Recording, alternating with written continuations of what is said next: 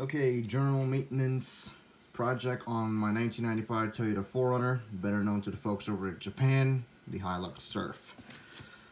I got two belts over here. Actually, I got three, technically, because I'm replacing a timing belt and also a water pump. But the reason why I'm also including the AC belt and the alternator belt is because since the accessory belt gets in the way, I'm going to go ahead and replace those. This over here is the thermostat.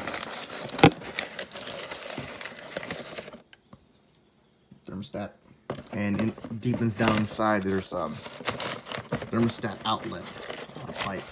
I'm not going to take that out because you'll see in the video later on in the video that you're gonna see that pipeline for it. Over here, here's a timing belt component kit, which is basically it's kind of like a flashbang grenade or stun grenade or something like that. I don't know what you call it in the military, but basically it's a timing belt tensioner. It's a piece that allows the timing belt tensioner to tension the timing belt, and it uses a little grenade puller, which is this thing right here. Hence the reason why it looks like to me it kind of looks like a flashbang grenade in a way, or a stun grenade if you want to call it that way. So that's the timing belt component kit. If I can get this thing up in my, there we go. And then this one over here, this is the timing belt and water pump.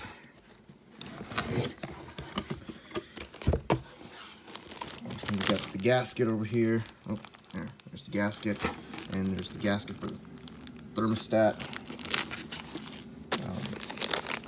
We got the coolant inlet, I believe, which is this one actually goes from the engine to the top of the radiator. And then forgot what this one is. Oh, belt tensioner bearing. So this is the one that actually allows the timing belt component kit to push on it. This is the tensioner thing.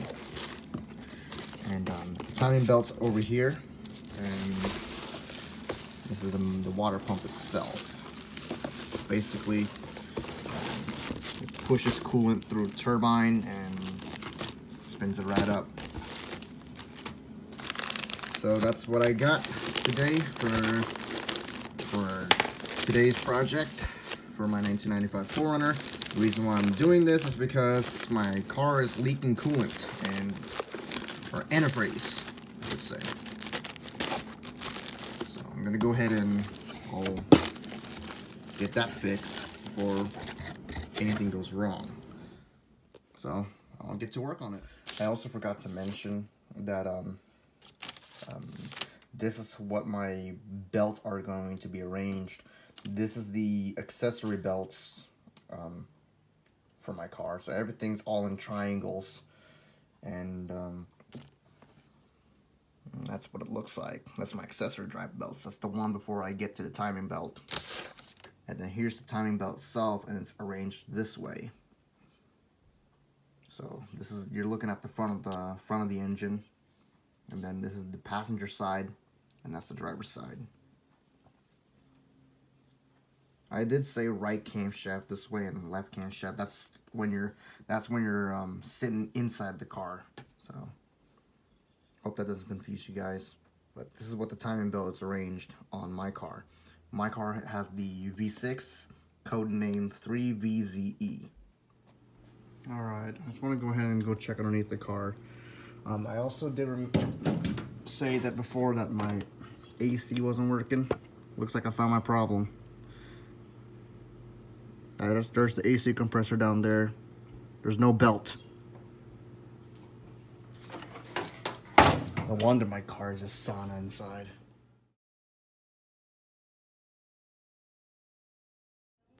So while I wait for the coolant to drain, I'm gonna go ahead and show you what I'm gonna be doing.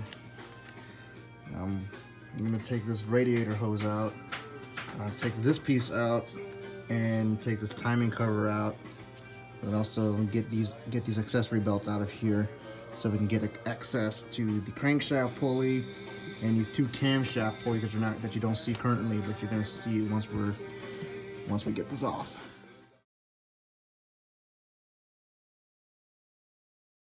Look at this alternator belt, guys.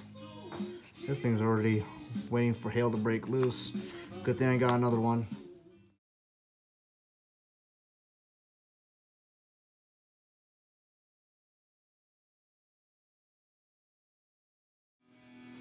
Alright, so I am making some progress here.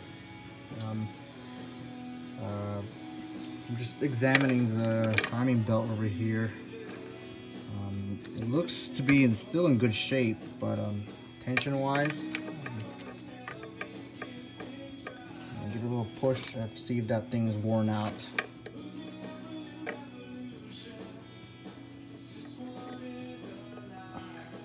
Hard push. By the way, these are all zeroed in. I zeroed in the crankshaft, I zeroed in the cams, so this thing is still pretty good. But I'm still going to replace the timing belt since I got the whole new water pump set, which included a new timing belt. I'm also going to replace this. You won't see it here. I'm going to replace the tension module over here. I'm also going to replace this too, and the water pump, which sits right behind here somewhere. So at least I don't have to go back here again and replace those stuff. It's nice to do the job in one piece. So I'll do some more inspections and I'll do some more disassembling.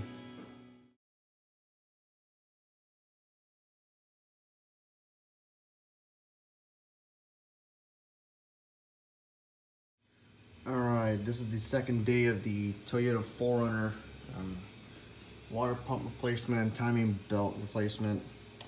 Fortunately, I can't get to the timing belt just yet, and this is the second day actually that you're watching this part of the video. Because this stupid thing, this is the crankshaft bolt, this thing's a real pain in the ass to get out. Stupid me, I used a 3/8 breaker bar to do the bump start method, and it broke the freaking head out. It not broke the head off this bolt, but it broke my breaker bar. Broke my 3/8 breaker bar. I have a 1/2 inch over there that's sitting on that ladder, on top of that ladder. I just need to get myself a 19mm socket with the 1/2 inch drive on it. So, because I looked up on Google and they said that 300 foot-pounds can normally take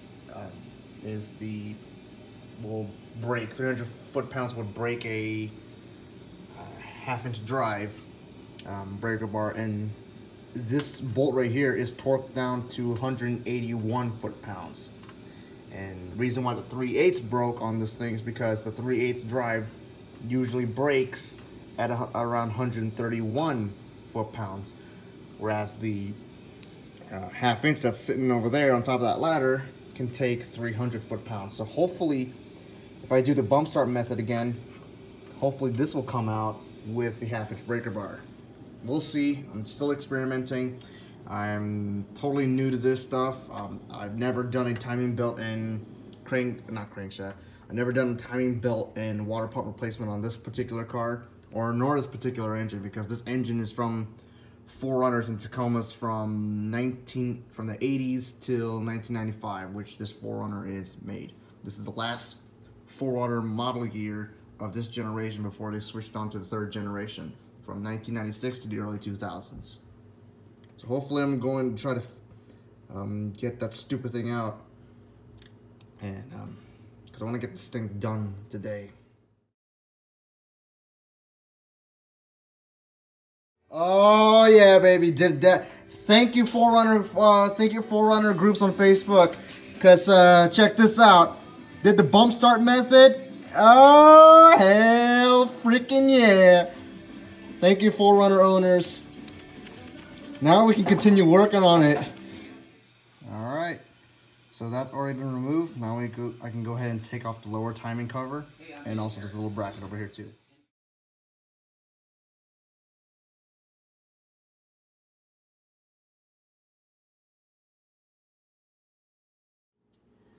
Okay, this would normally be day 3 of working on this 1995 Toyota 4Runner. This is the one with the 3VZE. This is the 3-liter V6, better known to the car enthusiasts as 3-point-slow, because it's notorious for being kind of underpowered. But you know, it doesn't really need a whole lot to get this thing moving. I know it's kind of dark, so I apologize for that. But so far, we got the water pump removed. I got the old water pump in a Ziploc bag and stuff. I'm going to replace the timing belt tensioner unit. Not this piece, but the possibly this piece, but the unit where the spring-loaded unit will allow this thing to push up. That I'm going to be replacing. I got the timing. The timing was all zeroed out. The white marks now lining up on that on this camshaft, and then over here in this camshaft you will not see it clearly, but the white is now lining up to that white up there, and then you probably might not see down here, but I also got that crankshaft zeroed out too. I'm not going to be replacing the radiator since this one is still perfectly fine. If I do need to replace this anytime soon, that's alright. I can just drain the coolant and just, you know, take some hoses out and then get this out, because this is literally just in front of me anyways. I'm going to be putting a new belt on that AC compressor because my car is a sauna, and every time it gets hot in the car and AC doesn't work. Anyways, I want to show you guys all these Ziploc bags. It looks kind of messy over here, but trust me, they're all organized. I actually numbered these Ziploc bags. That's the first one I actually took out, and then this is number 2 for the fan shroud. The fan itself, 3, 4. I actually wrote down a little number 4. This is the number 5, which is the timing cover. Number 6, well, it's a bracket. Number 7, this will be the part of the crankshaft with harmonic bouncer. Yeah, this is the crankshaft. Number 8, and then I believe this is number 9, timing tensioner. And then I also wrote down number 10 over here for the fan bracket itself. Number 11 for the lower timing cover. And I also written down front and back, because this one's actually convexed on this side. On the back side, it's convexed. And then here's the water pump itself. And then this bag also has some bolts for it. So it's even though it kind of looks messy, it's extremely organized. I have everything all numbered out, so at least the number 1 is the first thing that came out when I actually disassembled the car, the car's motor, and then I worked my way backwards. So at least, if, for example, this is number 12 and that's number 1 over there, when I disassemble the car, that's number 1 and that's the last. And then if I want to work backwards, it's 12 and then back to 1. So that's how I'm doing it. But so far we are actually making some progress. The reason why I'm skipping this day for now is number 1, I'll take a break working on this car, and number 2, the fact that the parts that came in were incorrect. So yeah, good thing the new parts will be coming in tomorrow, so hopefully those parts are correct. And once those are correct, we'll get to work on this thing.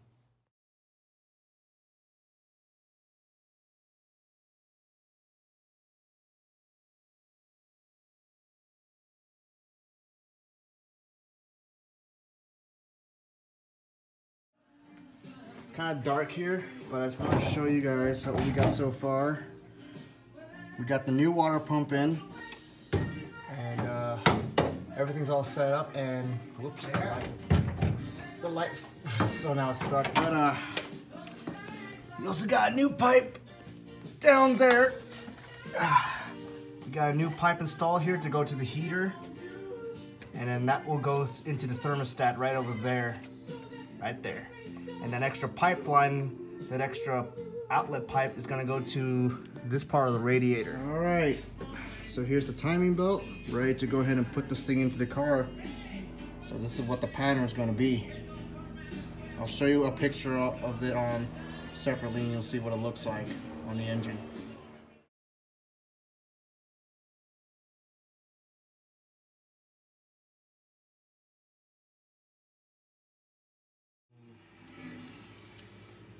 Take this one out. It's a grenade pin.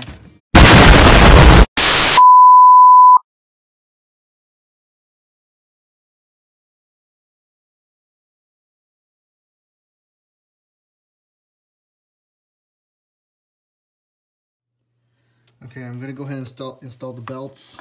I'm still gonna go ahead and start off with the alternator because the alternator is already at the back. And the back pulleys has these rivets that you can probably see over here. I got the diagram drawn out here, so this is what it will look like. So everything's all gonna be in triangles. So the alternator belt's gonna go like this, and the alternator itself is the tension point.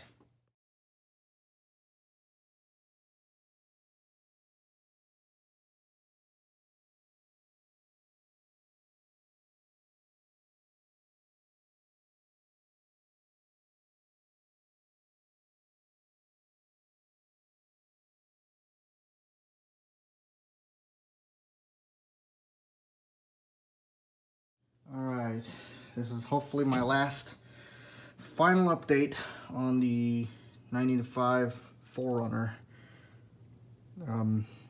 It's already like 1 something in the morning, around that time. It's pretty late here in the San Francisco Bay Area, and I just got everything all back in here. Replaced the timing belt. Replaced the timing belt tensioner. Pretty much did a lot of major work in here. Now it's all covered up.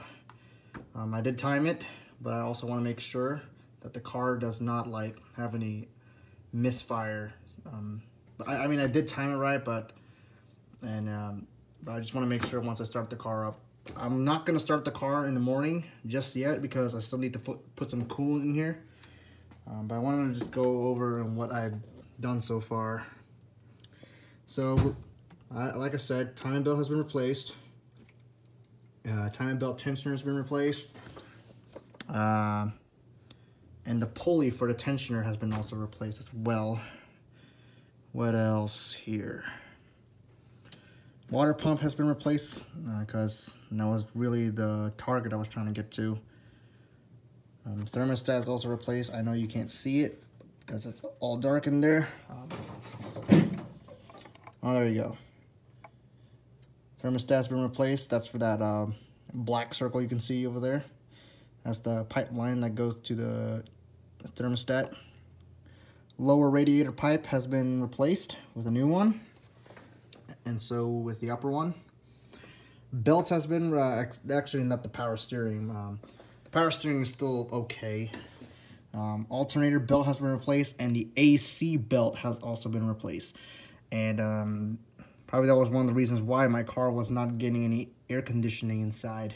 It was literally a sauna during the hot days. So don't want to keep my windows down all the time. I want to have some actual AC coming inside the cabin. But aside from that, everything's replaced. I did kind of broke a couple of heads on bolts, but I actually replaced those with some extra ones I had. So we're all good. Fans that have been replaced. Some people may say, why don't you just also replace your radiator? I was supposed to do that, but I'm trying to save up some money, and this one's still okay. And even if this does fail, within maybe 2 months or maybe weeks, it's all right because this is just literally in front of me. I can just take off a couple of pipes and bolts, and take this out and put the new one in and just refill it with some coolant and stuff. And yeah, but this thing's all right. It's not going to fail anytime soon. But even if it does fail within a week, within a few weeks or months, at least this thing's in front of me, so I don't really have to worry about it. So hopefully later today I will, since it's already like 1 in the morning on a Saturday, I believe. Yeah, I believe so. 1 in the morning or something like that. I'll check on this car and fill up some coolant later today. So that is it for now. All right, we're here with day 3 of the 95 4Runner 2-wheel drive only model. Yes, this particular 4Runner is 2-wheel drive only. This does not have 4-wheel drive. No transfer case, no front diff. If you guys don't believe me, I know it's kind of dark. Do my very best right there. See that? No front differential.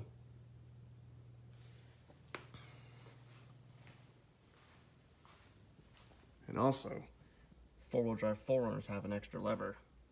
This one doesn't.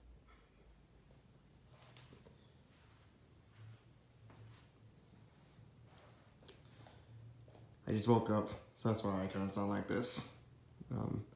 Today we're just gonna go ahead and top up the radiator with some coolant, and then I'm going to go ahead and install the skid plate. And then after that, I'll start this car up, see if it misfires or does anything abnormal. I did time the cams and the crankshaft. I did time it to, I zeroed out the timing. But in some cases the camshafts were slightly off, just like maybe a teeny bit. It's like this much. Yeah, this much that is off. So I don't think it's really going to misfire. I don't think, because you know it's still, the engine's still doing its four stroke cycle. So as long as it's doing its 4 strokes properly, it should be fine. And then the other thing is, I'm gonna go ahead and check the power steering belt, because this one is a little bit loose, but it's not that bad. The thing is, in this power steering reservoir is already nearly touching the timing cover, so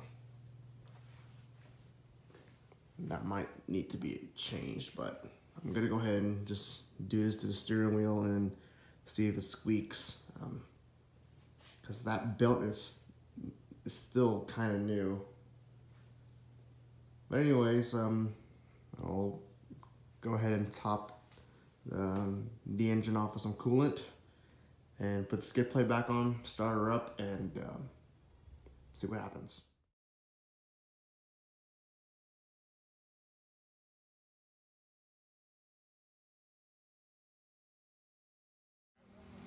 Look at that Camaro over there. I think it's a really loud, meaty V8. Time to check out the car. Everything's all good. Alternator belt has tension. Power steering belt also. And also the AC belt down there. I'll put the skid plate in a bit, but I'm too excited to start her up. So. All right, moment of truth. Will the engine turn on?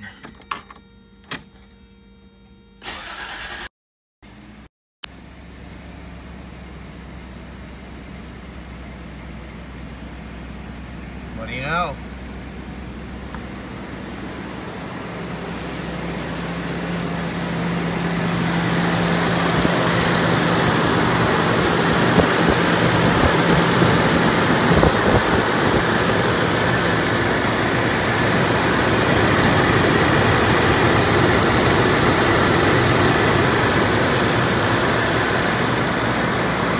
And I timed that myself.